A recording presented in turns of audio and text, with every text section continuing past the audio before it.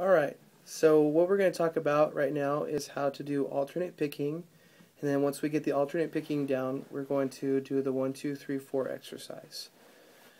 First things first with alternate picking is how you hold the pick. Since we're going to be picking individual strings, it's important to hold the pick so that way we're not showing a whole bunch of the pick. As you can see, or maybe you can't see, there's not a whole lot of pick showing right now.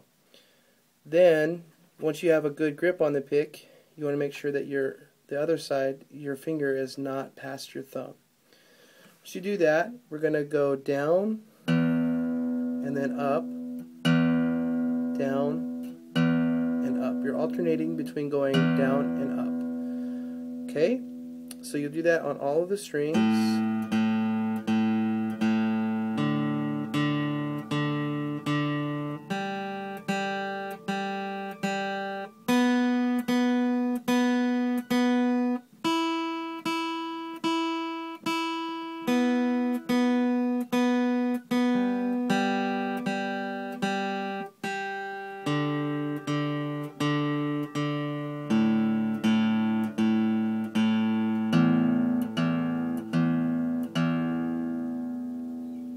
Okay, once you got that down, then we'll do the 1, 2, 3, 4 exercise. The 1, 2, 3, 4 exercise is in reference to using your 1 finger on the 1st fret, your 2 finger on the 2nd fret, 3 finger on the 3rd fret, and your 4th finger on the 4th fret. Alright, so using the alternate picking, we'll just go down for 1. So 1, up for 2, down for 3, up for 4. The important thing is when fretting is to make sure that you get your finger as close to the fret as you can, but you don't want to go past the fret. You want to make sure that you still have some fret showing.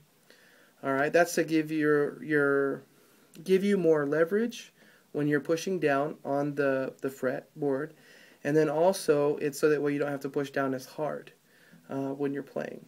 So this would be a good fret position for the 1st finger, for the 2 finger, the 3 finger, and the 4 finger.